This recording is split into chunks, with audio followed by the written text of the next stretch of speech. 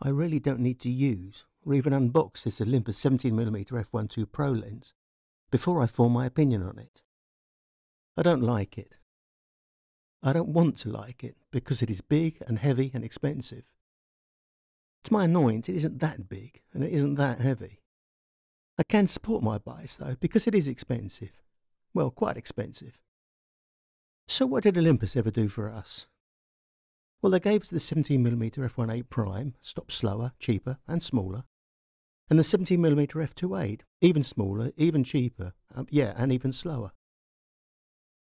So are there any saving graces to this Pro Flavour 17mm lens? A focal length that a healthy proportion of photographers would choose over 25mm, where they're restricted to one prime lens for their picture tasks. There are. It has the luxurious, smooth, solid machined out of one piece of metal feel that makes all Olympus's Pro lenses a pleasure to use. It's not retro in design, but it does resemble the Nikon F film lenses of my youth, in that you might trust it to take a bullet for you in a war situation. It looks smart and shiny and is very tactile, something that Panasonic lenses never pull off in quite the same way. There's a function switch on the side, which pleasingly can now be programmed on Panasonic bodies as well as Olympus. There is Olympus's usual pull-back manual focus collar, which, while we're used to it now, is just as useful as it ever was, especially so with its hard stop close focus and infinity. It's weather sealed, and there is a neat lens hood supplied, and a 62mm filter size, which handily fits the other f1.2 Pro lenses as well as Olympus's 12 to 40mm standard zoom. There are three main reasons for lenses like this to exist. 1. The f1.2 aperture enables you to use lower ISO and mitigate the micro four thirds noise deficit compared to full frame. 2. To soften background detail via the shallower depth of field obtainable. And 3. Such lenses showcase the maker's expertise and therefore will be their top performers. Put this lens on the camera and take a few pictures, and you immediately see that sharpness is impeccable. It is perfectly practical to use it wide open for everything.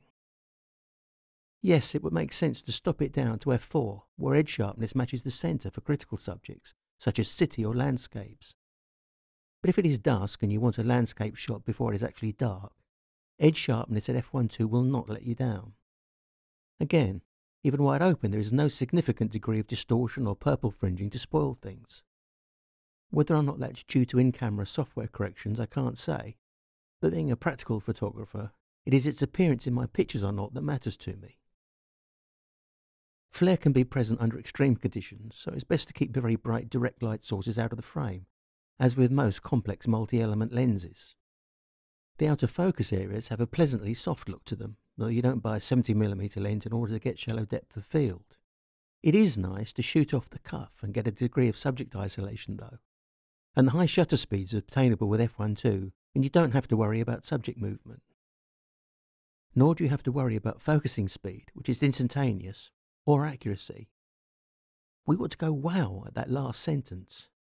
Try manual focusing at f1.2 with the same speed and accuracy, and go ouch.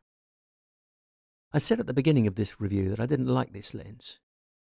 You will have gathered that I was mocking my own prejudices when I said that. There are reasons not to like it, but the size, weight and price are innate in such a high-speed, high-quality wide angle.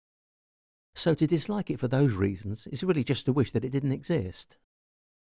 Which isn't legitimate, because Olympus themselves provide a perfect alternative in the 17mm f1.8, a personal favourite of mine. It answers every criticism of the f1.2, but it doesn't have the dazzling sharpness, though day to day that doesn't really matter and I don't notice or care. So this Olympus Pro has near flawless performance and isn't unreasonably big, heavy or expensive at street prices. I don't need one, but I want one, and that is why I don't like it. Thanks for watching.